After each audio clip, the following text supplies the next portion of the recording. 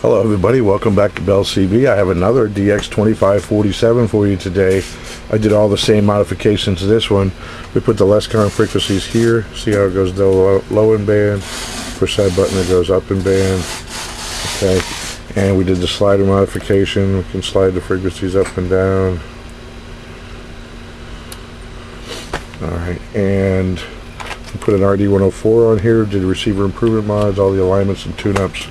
This is what we got, and this is for John in Oregon.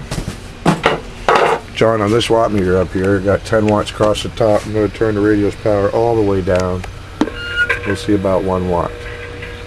I'm going to turn it up, about 5 watts.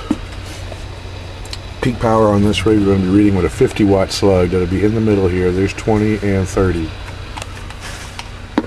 Audio check, check, check, check, check, check, check. 1, 2, 3, 4, 5. Audio check, check. Audio 1, 2, 3, 4, 5. Audio check, check. 1, 2.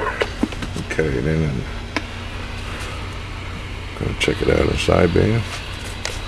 Audio 1, 2, 3, 4, 5. Check, check, check, check, check. 1, 2, 3, 4, 5. Audio check, check, check. 1, 2, 3, 4, 5. Need to put the scope over here. Audio check, check, check. 1, 2, 3, 4, 5. Okay.